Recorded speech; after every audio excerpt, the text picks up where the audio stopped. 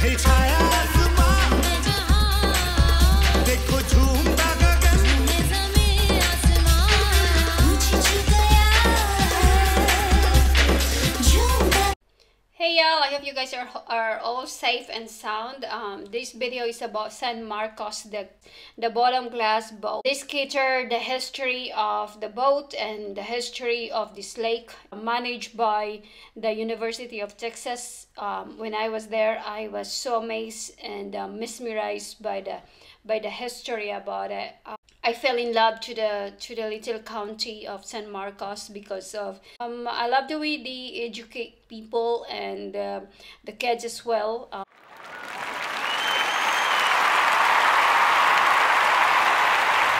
Saw a gray chest here. I said, where the heck did that come from? It wasn't there yesterday. Hon, we have like a cord going into your, what's that? What is that going on there? It's her bag. I'm charging. Oh, a battery backup. She has battery backup. Isn't that cool?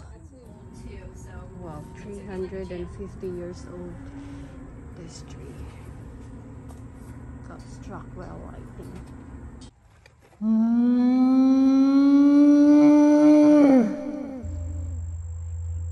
She's up there. Where is it? I'll find it. There. She's climbing up. So guys, the rest of that is please listen this video, and hopefully I know it's quite boring, but if you're more interested in this kind of topic, I'm sure you're gonna love it. Just try to open your mind, and hopefully you guys will enjoy this video. Otherwise, just have fun. The views, it is fun, it is nice. There's a lot of beautiful things out there. Thank you. Thank you guys for coming out and supporting us. You want to sit right on the end here? Okay. All right. Here we go. Can I get two of y'all to move on to this side? Yes, ma'am. So we don't rock the boat. Yes, ma'am. Thanks. I've been able to rock boats in my life. It's not a good thing. Yeah, I thought this would be a little easier to see when it's nice and bright. That's pretty cool. All right, welcome aboard, everyone. My name's Emma. I'll be your boat captain for today. How are y'all doing? Good. Awesome. So how many of y'all have been here before, maybe Ocarina Springs? Okay, welcome back. Welcome to those who are new. We're going to see why it's called Spring Lake. We're going to see some high-pressured springs to start off with, and then we're starting to see some low-pressured springs. So we get all of our water from the Edwards Aquifer, which is a giant underground cave. It starts in Austin and it spans all the way down to San Antonio. It provides water for over 2 million people here in Central Texas. So all of that big underground cave system, it's made up of limestone rock. So all of the water here that are next to springs, you're going to see some white patches. Those white patches are actually going to be the exposed limestone rock from the aquifer. So in the 50s, this place used to be Ocarina Springs theme park. That's why you'll see a bunch of old poles and old concrete along the sides of the lake here. That's why they had a bunch of their attractions. However, Texas State took over in 1994, and once they started to enforce the Endangered Species Act, they took out all those flood-damaged buildings and just kept the glass-bottom boats here, because we do have 8 endangered species, which is why this lake here is environmentally sensitive. We want to make sure that those endangered species are well kept. This boat here is actually our oldest boat, believe it or not. It has been completely refurbished. The dates and the stats of the boats are in there first put out in the water, so we're on 1945 right now. So the boats have been out for about 80 years. See the garfish right there? Wow. Did you see him? Yeah. See the garfish? Yeah. Looks like an alligator. Yeah. The spotted gar, you'll see a bunch for like a week, and then you won't see them again for like 2 months. Wow. But even though they are the second apex predator here, the top predator, they're very shy. I don't know why. But the sunfish, the perch, all those other fish like to follow the boats because it chops up a bunch of algae that they like to eat. So this is our first high-pressured spring that we're over. We call this one Crater Bottom. It's about 8 to 10 feet deep underwater there. Right where that lifted up rock is, you'll be able to see some rapid movement and that limestone rock getting kicked around. That's where the spring is. The lake temperature here stays 72 degrees constant because of the aquifer. So whenever we had that massive winter storm in February last year, or this year technically, I guess, the lake was actually steaming because it was so much hotter than the surrounding area. So anytime it gets less than 45 degrees Fahrenheit, the lake will steam, and it's a very cool sight to see. There's a sunfish down there. He's trying to swim up against the current, but it won't work. It's pretty funny to watch them get pushed back. Oh yeah, it's big here. They don't have any natural predators really. I saw a largemouth bass one time, the width of the glass on the bottom. They get so big their eyes like bulge out.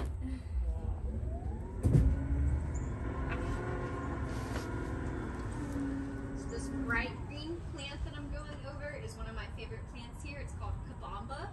They have the ability to sprout their tiny little white flowers underwater here just because they get tricked since it's so clear. There might be a couple down there right now, but usually it's mostly during the sun. The University of Texas really is looking forward and focus on the nature and what would be the possible output, and when you put on something into the lake and taking care of when you do all the inputs of any kind of experiments that you could do in that itself. It's mesmerized me because I learned a lot during this trip. Though it's a very short time of trip, we were just there for for just a couple of hours, just for us to to hop on this boat. And as you can see, I don't want to do more talking on it because it's the tour guide who do a lot of talkings, and she knows more than me. First, this bottom glass boat is not free. Of course, you have to pay the admission fees, which is for adult is roughly $10, $8 from 8 to 12 years old, and under 3 years old is for free, and $8 for seniors. And where that money goes, well, it goes to to help and facilitate the lake, to maintain the maintenance and the cleanliness of the area of the lake itself. It was amazing, guys. It's a word to be said. All the way from Brazil, they migrate because they dive up to 25 miles an hour underwater. They're super cool. They catch fish, and their necks will actually expand the size of the fish. They have a little hook on the beak there so they can catch their prey. And there's a couple of turtles out on that tree right there. There's not too many since the sun kind of went away, but we do have the densest turtle population here in Texas. We have 5 turtle species: the Texas river cooter, those have the yellow stripes on the sides of their heads; the musk turtle, which is my favorite, they only get about as big as an avocado or the size of your palm; the soft-shell turtle, the common snapping turtle, which is actually the apex predator like I said earlier, and then the soft-shell turtle. Here's an example of the American eel burrow that I was talking about. It's all very murky underwater there where that sunfish is hanging out. I've never seen an eel here. A couple of my coworkers have, and some people on the boat ride too. We do have an American eel in the aquarium. Her name is Rosie. They're more snake-like. She's not that big. Used as a fish to swim. So instead what they'll do is they'll use these low-pressured springs, kind of like... So all these trees have been underwater. It was dammed up in 1849 by Edward Burleson, who wanted to power his grist mill. After it got dammed up, all the trees that were on the riverbank collapsed in, and they're slowly turning into limestone rock that haven't decomposed just yet. Just because we have such a high concentration of minerals in here, it will take them another 250 years before they're fully limestone rock though. But this rocky terrain that we're going through is what we call the old river bed. The old river was as wide as this boat is long, so you could jump from one end to the other. It filled up in just a single day, creating Spring Lake. It's said that if you were to drain all the water in this lake in just 12 hours, the springs would actually refill it back up. So every single time I dumped a lot of stuff underwater just because it would have been harder to take out, just because it became a part of the ecosystem after so many years being underwater there. But straight ahead, there's going to be some cormorants, and there's also going to be some tiny little ducks. Those are my favorite here. And then coming up on my left side, we have that big water machine right there. It's our water harvester. After the scuba divers pull up cornwort, it'll just sit at the top of the lake, so they'll take that out every other day to collect it all, transport it to Texas State to then compost and sell it, so none of it goes to waste. But that's also our wetlands area and our wetlands boardwalk. So since y'all can't check out the aquarium, I definitely recommend checking out the wetlands boardwalk. It's super cool. It's less than a mile, so it's about a 10-minute walk.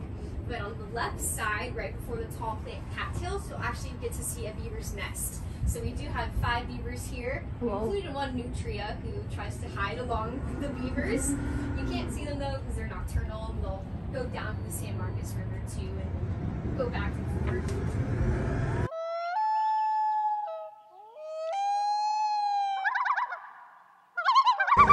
You know what that big bird is right there in the tree?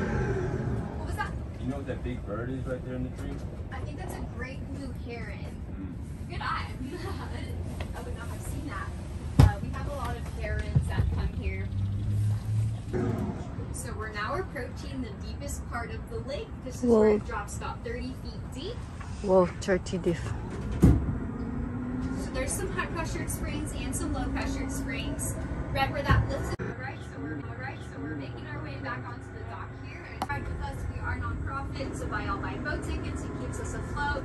I did have to just throw one pun in there, I'm sorry. So my coworker Logan here, he'll tie us up really fast. And then he'll open up the gate when y'all are good to head on out. If y'all want to check out the wetlands boardwalk that I was talking about, you'll just have to take a right on this gravel path and you'll walk for about a minute, 30 seconds, and it'll fork off to the left.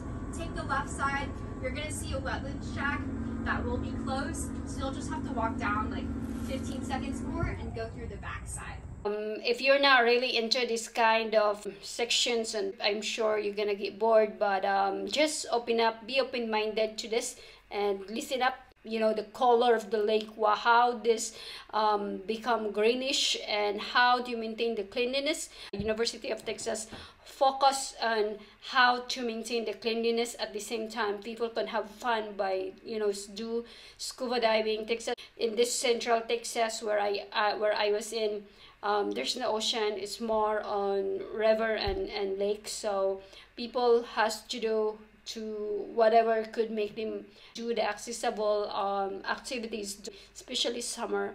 Outdoor activities, they have canoeing on the summer, and they have scuba diving, and they dive in the water in the lake like this. But this area here, the divers are the professors, the teachers, and some students who study about the algae, study about the plants underwater, fishes, and the living things that grow on the water. So this the Meadows shuttle, especially the Texas University, this is their place to study, to experiment all the living things that lives underwater. And see you again in my next vlog. Bye. Thank you for watching. Legal Matters with Yen. Sign out. Stay safe.